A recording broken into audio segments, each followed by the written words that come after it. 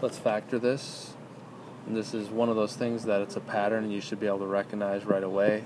Wait a minute, 8 is 2 cubed, and 27 is 3 cubed. Oh, and look, that's x cubed, and oh look, that's y squared cubed. So let's rewrite this as 2x quantity cubed minus 3y squared quantity cubed. And then there's this little trick that or a pattern that you recognize, and it goes like this.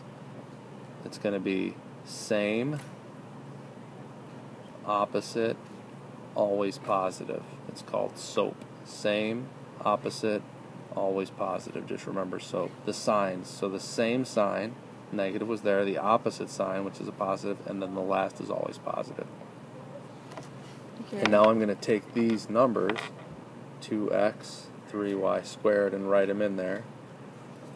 But then I'm going to square it here, so it's 4x squared, and this one is not double, it's squared. 9y to the 4th, because I'm squaring it. And then the middle here is that times 2. So 3 times 2 is 6, times 2 is 12. Actually, maybe you don't multiply it by 2. Maybe you just multiply them together. Well, let's find out. Sometimes I forget. 6xy squared. Let's just see if it works now.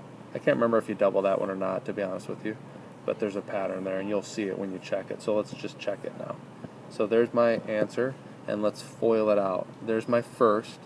It's more than foiling, right? Because there's going to be 6 total terms. Because it's going to be that.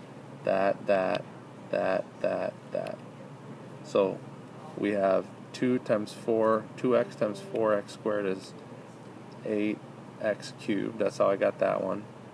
Then I'm going to keep going on that line. That times that is 12x squared y squared. That times that is 18xy squared. Nope, y to the 4th. Right? That times that is minus 12x squared y squared. Look at that, those go away. That times that is minus 18 x y to the 4th. Boom, boom.